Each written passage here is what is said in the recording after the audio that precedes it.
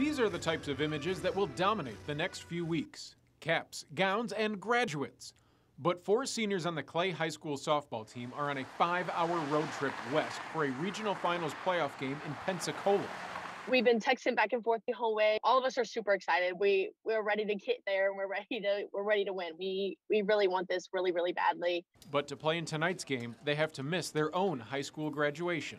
I definitely didn't think that I would be missing graduation, but I definitely am happy that we are to continue playing the sport that we love so much. It was here on this field at Clay High School that softball brought these girls together. And they said that if they had to miss graduation, they'd rather be with their sisters on the team rather than anybody else. It was a really easy decision for me to make. I've played with all of them since I was like 8 years old, and they're all my best friends. And no matter what happens in tonight's game, these best friends are guaranteed to have at least one more time together.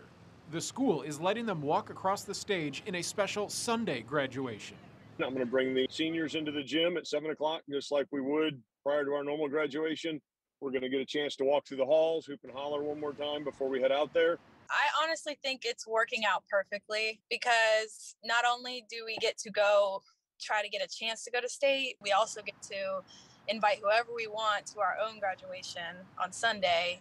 And it's kind of like spotlights on us a little bit. Sunday's special graduation is also open to the public, so the community can cheer on the girls who put their team first.